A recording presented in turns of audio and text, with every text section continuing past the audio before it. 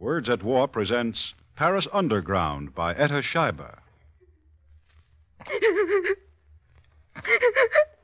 Jacqueline. Oh, Jacqueline, what is it, child? I can't stand it, Madame Scheiber. I must get out of here. Hush, my child. The guard will come. I don't care. What can be worse than this? Freezing in this cell, huddled together. No chance to wash, nothing to eat. Shh, hush, the guard. Hush. What's going on here? Oh, it's nothing, guard. One of my cellmates just had a nightmare. She's asleep now. Well, keep her quiet. Madame Scheiber? Yes, Jacqueline. I am sorry. Oh, that's all right. Try to sleep now. Yes, I will. I have some sleeping medicine I smuggled in. I guess the Nazis are not so smart as they think. There. Madame Scheiber? Yes, dear? Hold me tighter. Talk to me. Then I won't feel so lonely. Why, of course, child. How is it that you are in a Nazi prison in France? The rest of us I can understand, but you, an American... Well, often lying here at night, I doubt that it really happened to me. It was all so strange. Would you like to hear the story? Oh, yes, Madame Scheiber. Tell it to me.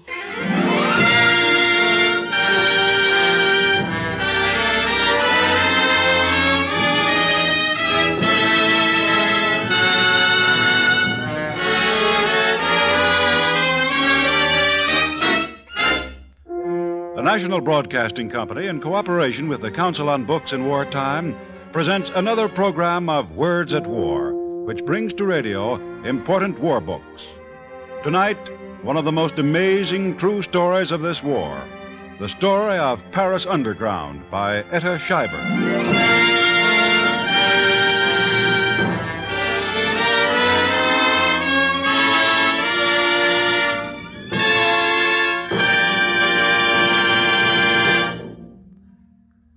In a cold, miserable prison cell, Etta Scheiber is bolstering the courage of her co-prisoner, Jacqueline, by telling her the story leading to her imprisonment. An experience Mrs. Scheiber herself found hard to believe had happened to her. You see, Jacqueline, I'd always had many friends in Paris. My husband was a newspaper man, and he'd often taken me there. When he died, my best Paris friend, Kitty Beaurepos, cabled me to come and live with her. Two rather settled ladies living in Paris. What a happy time we had. 3 years. Then the war came. As the Nazis marched on Paris, we tried to drive south, but the roads were jammed. They were not cleared till Nazi dive bombers machine-gunned the crowds to clear the way for the German army. For a whole day, we sat and watched endless columns of stony-faced, gray-uniformed troops pass by. Then we were ordered to return to Paris. At a little wayside inn, we stopped and begged for something to eat. Madame, 1 million people have been through here in 2 days. There's nothing left. Nothing. Now, come, Kitty, let's go on. Monsieur, a cup of tea is all we ask. Oh, I have no tea. Nothing at all. I see. Thank you. One moment. This way, please. Into the back room. Be seated, ladies. Yes, sir. I've remembered I have a little tea. Oh, tea, Kitty. And some salami. A little. Monsieur, you're very kind. And some cheese. Oh. Also, I think a little sugar for the tea. Sugar? Monsieur, we don't know what to say. We were starved. You are English, madame? I was, but I'm a French citizen, since I married a Frenchman. My friend here is an American. Then you can do something for me. My English, it is not good, and I have someone here who must leave at once. But he will not listen to me. Wait here. What's this, do you suppose? An English soldier, no doubt. If it is, he hasn't a chance of escaping. They are sure to get him. Here is the man. Good evening. Good evening. My name is William Gray. I'm a pilot, RAF. I'm in a bit of a jam. Got caught at Dunkirk. Couldn't get away. I've been working my way south, but the Germans have moved faster than I could. And now Now you're completely surrounded by them. Yes. I don't want to trouble you, ladies, but if you will tell this French chap to be patient a while longer, I will go as soon as he can get me some civilian clothes. I'll be able to take care of myself after that. You're wrong, Pilot Gray. You haven't a chance in the world of getting away. And if you must be captured, then you'd best be in your uniform. That way they'll treat you as a prisoner of war. In civilian clothes, they'd shoot you as a spy. Oh, Kitty, no. Yes, Etta, they would. Looks like my goose is cooked. Well, thank you anyway. No, wait a minute. I have an idea. Etta, our car. The luggage compartment looks as Kitty, you're crazy. Why, the Nazis have been stopping cars all day. They'd pick him up before we'd gone half a mile. Still, if we could get him to Paris, he might have a better chance.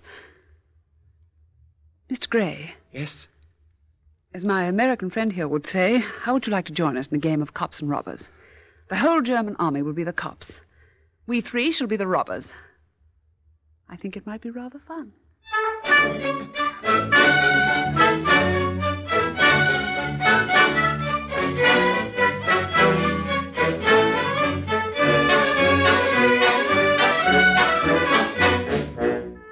We felt brave and pleasantly adventurous then. We didn't know what we were getting into. German patrol stopped our car, but none looked in the luggage compartment, which opened into the space behind the back seats. And so we smuggled Bill Gray into an apartment occupied by 3 middle-aged women, Kitty, myself, and our Breton maid, Margot. He'd been there 2 days when Margot simply froze the marrow of our bones. The German Gestapo. It is searching Paris, house by house, for hidden soldiers.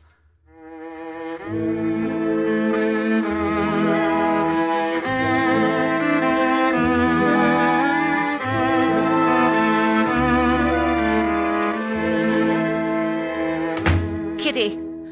It's no use, Etta. I've been everywhere. I've made guarded inquiries until my tongue is dry.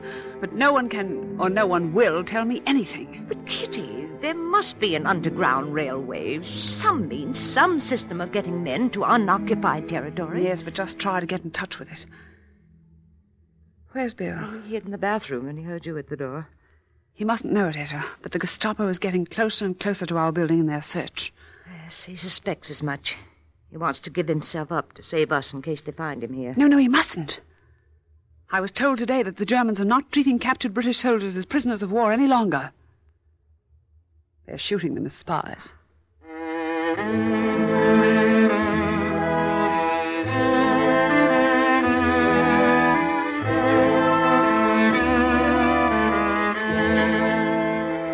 The Gestapo net grew tighter and tighter around us, and we waited day by day.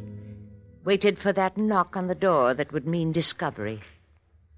And then one evening, Kitty fairly bounced into the apartment, her face one heavenly smile. Etta, Bill, it's fixed. Our troubles are over. No! What's happened? Margot, madame. bring coffee at once, and 3 cups. We've got to celebrate. Yes, madame, I have it on the stove already. What on earth has happened? Etta, do you remember Chancel? We met him when we worked at that soldier's canteen. Oh, of course. That big husky veteran of the First War. That's the one, yes. Well, Chancel is a member of a combine that's getting French soldiers out of the country to fight for de Gaulle. No. How do they do it? They have one of their number in the police prefecture here in Paris. He gets them all the papers they need to keep the men out of jail in Vichy, France. Yes? And then it's just a matter of smuggling them across the demarcation line. And they have another man who owns an estate right on the line, so that's easy, you see. The estate owner just has to pay 50 francs a head to the German sergeant at the border patrol. So, the supermen aren't above taking bribes. Why, it's too good to be true. But it is true. Tomorrow, Chancel will bring us Bill's papers. We'll apply for gasoline to visit hospitals and prison camps with parcels, and we'll use that gasoline to drive Bill to the demarcation line. Oh, I don't know how to begin to thank you for... Oh. Who's that? Shh. Could it be your friend, Chancel? Margot, Yes, madame, I have the coffee ready here. put it down, quick. See who it is. Yes, madame. Etta, quick, take Bill into your room. Try to hide him somewhere. Wait a moment. Take this 3rd cup with you. Got it. The Germans are here. Soldiers? No, civilians. Gestapo. Etta, hurry. Don't be silly, Margot. Don't keep the gentlemen waiting. Bring them in here.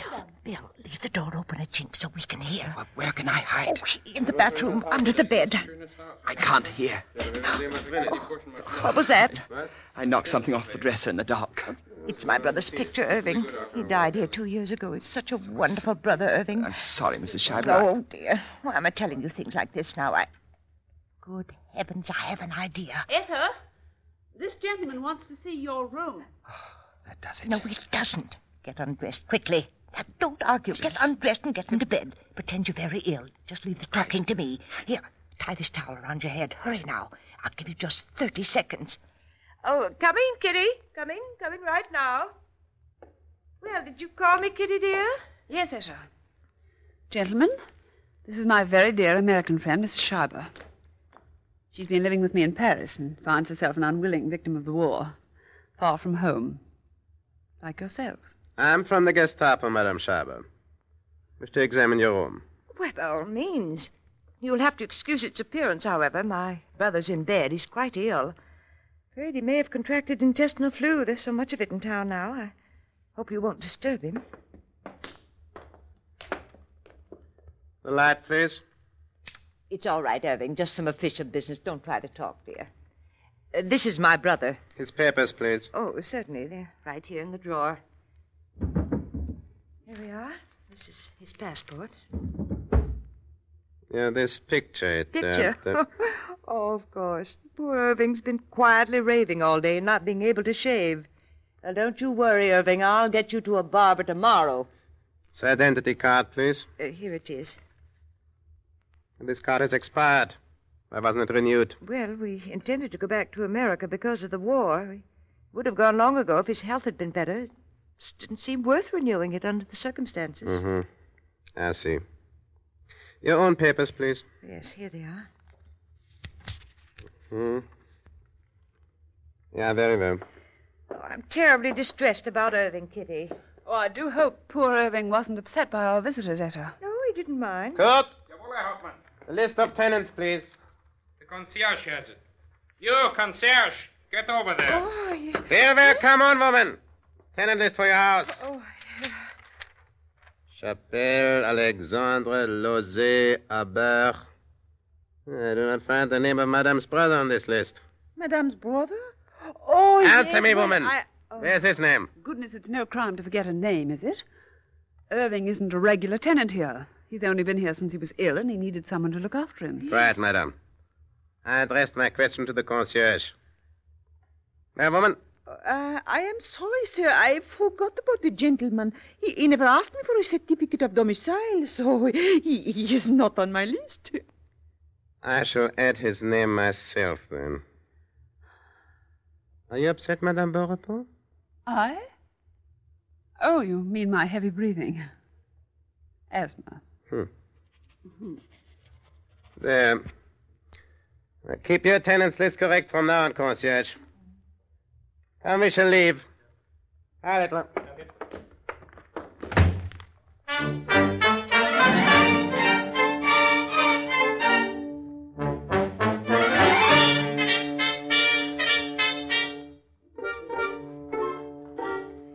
Next day, with Chancel's help, we smuggled William Gray out of occupied France. I'll never forget how free from worry I felt that following day. And when Kitty returned from doing some work at the canteen, I guess my feelings were reflected in my eyes. Well, you do look good, Etta. I feel fine. And so will you after you've had a cup of tea and some rest. Yes. Say, look here, I expected you home much earlier. What took you so long? Oh, I found I had something else to do. Oh, you always have. Perhaps I'd better tell you about him. About him? Kitty, what have you been up to? I had to do it, Etta. I had to. He was walking along the road. I could tell he was an escaped soldier from the way his civilian clothes didn't fit him. I had to offer to help him. He was a French officer, escaped from a prison camp. I popped him into the luggage carrier. Kitty! Well, now look, Etta. By tonight he'll be on his way to join General de Gaulle. And then it'll all be over. It's as easy as that. Kitty, do you realize you risk your life when you do a thing like that? You're quite willing to risk your life too, Etta? Well, yes, but Oh, Kitty, promise me not to get into another adventure of this kind. Will you? All right, I promise. Where's the paper? Over there on the lawn. Etta, look at this. What is it? At the back of this newspaper here, this personal advertisement. Jonathan Burke is looking for his friends and acquaintances. Address Military Hospital, Doullens-Somme. What about it? I've seen hundreds like it. Yes, so have I. But Jonathan Burke. That's English. Perhaps he's one of the boys from Dunkirk trying to contact friends who could help him escape. Kitty.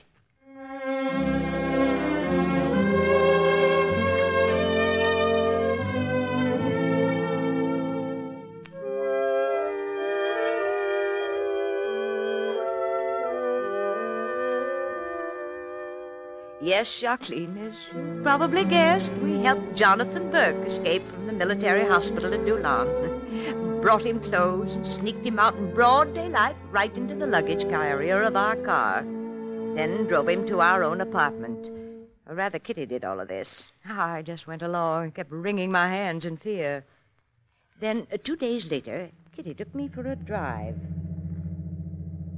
Well, Kitty, this is the way to the Doullens Military Hospital. Yes, of course.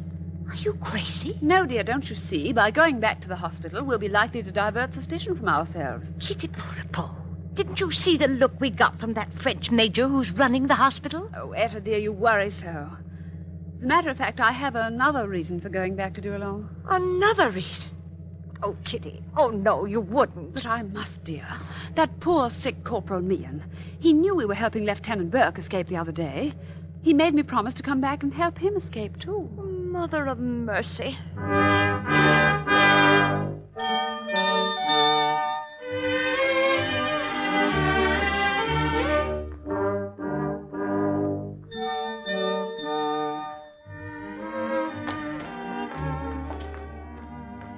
Kitty, how long are we going to walk back and forth through these wards? It's too bad we didn't have a chance to talk to Corporal Meehan when we were in his ward, but we just can't go back there now without arousing suspicion. Shh, Etta. I won't shush. We better get out before that French major sees us. All right, Etta, all right. Here, let's make for that door over there. That's the first time you've talked sense in weeks. Permit me to introduce myself, ladies. Major Thibault. Thibault? You ladies have honored us with your visit before. It is really very kind of you to take such interest in so small a hospital. Well, you see, Major... Would you be kind enough to answer one question? Where is Lieutenant Jonathan Burke? Why, you must be a mind reader, Major. We've been through the whole hospital looking for him. Our conversation will be shortened if you will be intelligent enough not to deny you helped him escape. I know all about you, your nationalities. I can understand your sympathy with these British soldiers who are prisoners. However, we are concerned with decrees. You have violated the laws established by the High Command of the occupying force. The penalty for your crime is death. Major, I assure you... We have absolutely no... You are impressing no one. It is my duty to hand you over to the authorities, which at this time means the German army. I am a soldier. It is my habit to obey.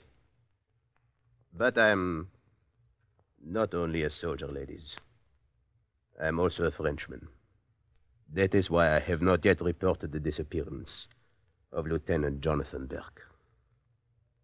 Major, I don't know how to tell you. Don't try.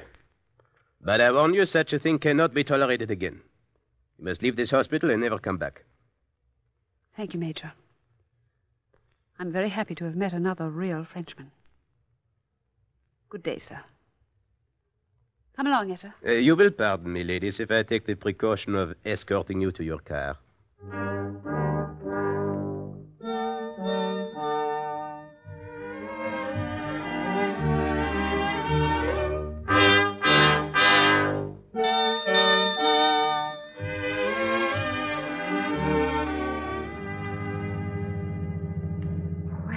That was too close for comfort. You see, Kitty, now, how right I've been to insist that you stop taking these chances. I know, Etta, you're perfectly right. It's too bad, of course, that we couldn't help more of the men. Some look so tragic. Yes. That sick Corporal Meehan who watched Jonathan Burke escape. You know, today he looked at us so pathetically. Oh, if we'd only had a chance to speak to him and explain. That wasn't necessary, Etta. I slipped him a note when we entered his ward. Corporal Meehan is in the luggage compartment of our car right now. Yes, Jacqueline, that was Kitty. The most amazing woman I've ever known. I'm sure that Providence took a personal interest in our work, for it went on for months and months. The Gestapo set all kinds of traps for us, but we were clever enough, or lucky enough, to evade them. We were put in touch with a country parish priest, Father Christian Ravier, who had nearly 1,000 British soldiers escape from Dunkirk hiding in the woods. He became one of us. These men don't know French, so they would be helpless alone. We must send each of them on his way paired with a Frenchman. Oh, but, Father, that means more and more people will know what we're doing. We'll have to trust so many. What you don't realize, Madame Schreiber, is that all Frenchmen are with us. Only a very few serve the Germans. Have no fear, Madame Schreiber. All France is on our side. So we went ahead. We smuggled out 150 Britishers and 150 Frenchmen, pair by pair. Then one evening, I was alone in the apartment except for Margot. The doorbell rang. Margot answered it. We wish to see Madame Schreiber. Who is it, Margot? There's no need of introduction. You remember us. Wait. You two are the Frenchmen we sent out of the country with the Britishers. Oh, you shouldn't have come here, especially when you've been drinking. That is all right, Madame. Quite all right. Well, why did you come back to occupied France? Why? We gave Vichy a try, didn't we? Conditions are just as bad there. No work, no jobs, nothing. Work? Jobs? Is that why you crossed the line? Oh, you did not think we were fools enough to join the goal, did you? Please leave my apartment Not at once. so fast. We wasted a lot of time getting those two fellows you sent with us out of the country.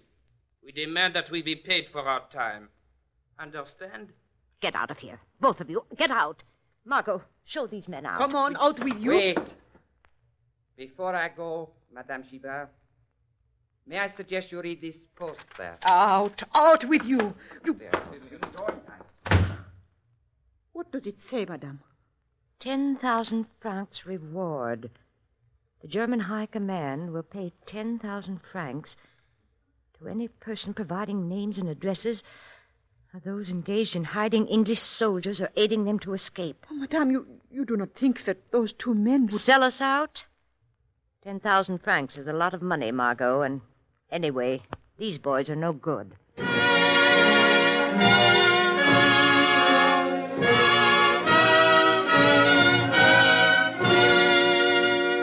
Mrs. Schreiber? Yes? You're under arrest. Where are the others of your gang? Gang? I don't know what you mean. Never mind, Mrs. Schreiber. We'll get them. Have you ever noticed that when a string of pearls breaks and one of them drops off, the others follow, huh? It seems we have broken the string.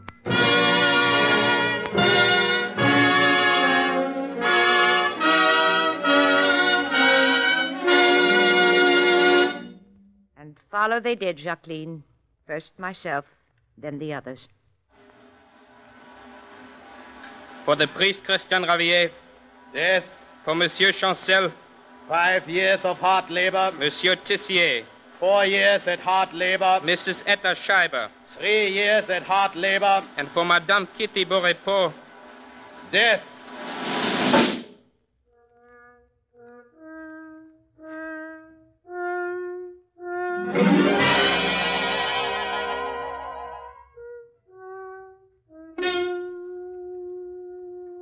That is the story, Jacqueline.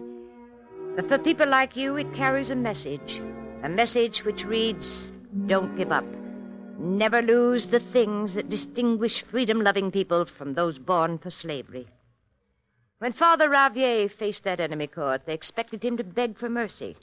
Instead, he told them, You think you have beaten France. Well, France is still at war with Germany. The generals surrendered to you, but the people did not. You will never win the war. There are 30 million in France against your 2 million soldiers. I do not expect to win justice in a court conducted under the sign of the swastika, but I know that in the end, divine justice will prevail. That's what a simple parish priest told the Nazis, the so-called conquerors, before they sentenced him to death, Jacqueline. Now, you and I must try to have his courage. Don't you agree, my child? Jacqueline. Jacqueline. Jacqueline! Oh, come. What's going on here? What's the matter? Oh, I see. She's dead, God. Jacqueline's dead. Well, she seemed to be healthy enough last night. What is that smell? Oh, poison, huh? A suicide. Huh. Well, small loss. I will have the body taken to the morgue. You, Schreiber, come with me. But I don't know anything about it. Oh, it's not a suicide. You're going to be released, Madame Schreiber. Look out, released? Schreiber. It might be another Nazi trick. Shut up, you! Come, Madame Schreiber. No, it wasn't another Nazi trick. They did release Mrs. Schreiber, and she is here at our microphone, the author of Paris Underground in person, to tell you just why the Nazis let her out of prison. Mrs. Etta Schreiber. The Nazis released me from prison not to do me a favor, but because they wanted to use me as part of a bargain. I was exchanged for the notorious spy, Johanna Hoffman, former hairdresser on the line of Bremen. When I was told this by an American official, I said what I believe, that Germany got the best of the bargain. Johanna Hoffman is certainly more valuable to the Germans than I ever could be to the United States. My dear Mrs. Schreiber, that official said, suppose the British government in the last war had had a chance to exchange Edith Cavell. Well, he was wrong there. I'm certainly no Edith Cavell. But my friend Kitty is. I only followed where she led, and she is paying very dearly for all she did.